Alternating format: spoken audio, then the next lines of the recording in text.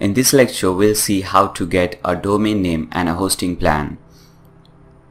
A domain name and a hosting plan are must for any kind of website, whether you're creating an e-commerce website, a business website, a social networking website, any kind of website. These two things are must. You must have a domain name. What is a domain name?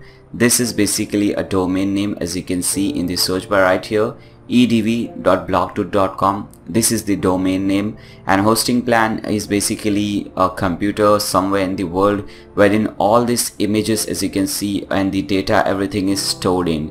So these two things are really important. Not only important, these things are must. Without them you cannot start. And for domain and hosting, for both the things, I prefer Hostgator. There are many different companies that provide hosting and domain name, but I am working with Hostgator for last maybe 7-8 years, I don't remember, but more than 5 years, that is for sure. So I am really satisfied by their service. So I would recommend you guys also to go ahead with Hostgator. And if you want to go ahead with Hostgator, open a new tab and type in blogtoot.com/hostgator and press enter. By doing so, you will be redirected directly to the product page, and if you use this the link which I have said, blogtoot.com/hostgator, you'll get a great discount on the product. For example, here as you can see, you're getting up to 60% discount, which is a great discount. Now here we have 3 different plans. Basically, the hatchling plan and baby plan are almost the same, except with the number of domains you can register and use with this plan. In the hatchling plan, you can use only one domain. For example, when I select this plan, I can create only one website using that. For example, I can create only blogtoot.com, and I cannot create another website using this same domain or same hosting plan.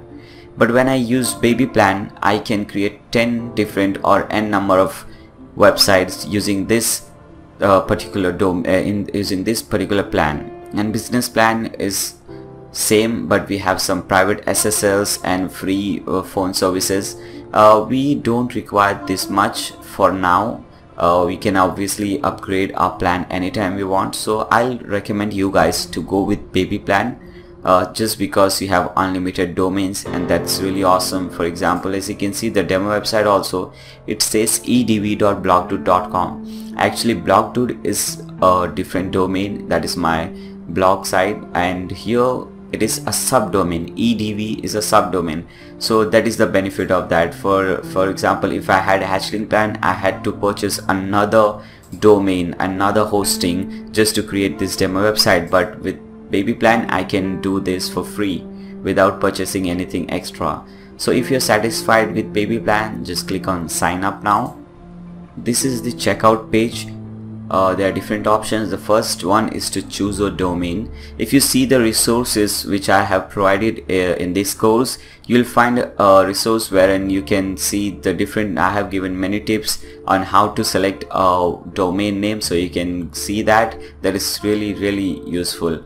I won't be registering a new domain because I already own many different domains. So I'll click on over here, I already own this domain, and put in my domain name. Now when you put in your domain name, you'll get many suggestions. For example, blogtoot.club is available, blogtoot.site is available, .net is available. So if you want those also, you can take them up, but I don't want that. It's all up to you, you know. Now let's come down. Then we have a hosting plan option, choosing a hosting plan. The baby plan is already selected, but here also you can change the plan if you wish. Now when you select the 36 months plan, you get 40% off.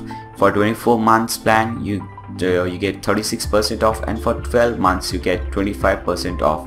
So it's all up to you which plan you want to select. I would recommend going for 12 months because that simplifies your work.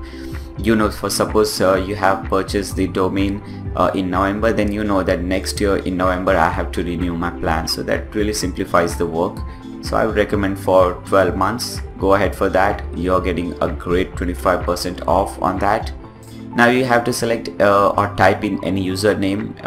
You can type in anything. For example, I'm typing Nair, that becomes my username. That's really simple.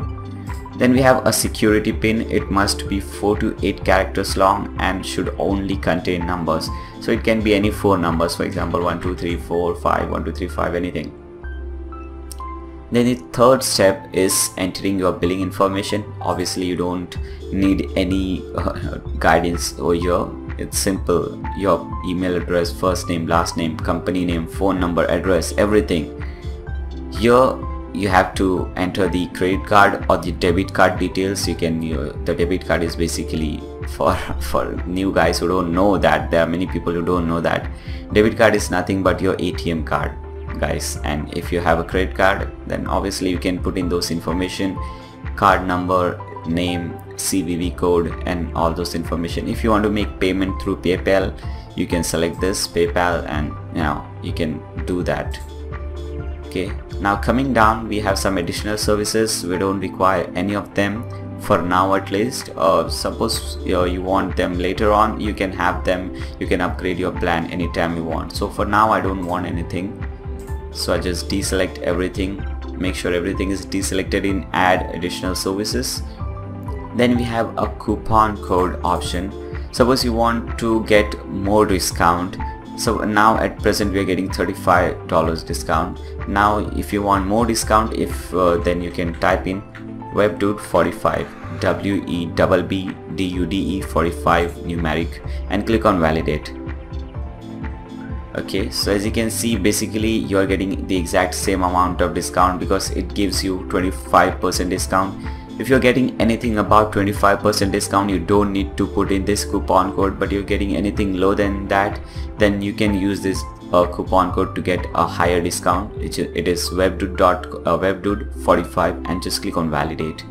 Once you're done with everything, tick mark over here, I have read and agreed to terms and services, and you can read everything over here, cancellation policy, terms of service, everything. And after you're done with all these steps, just click on checkout now. After you click on checkout now, you will receive an email from Hostgator, which would look something like this.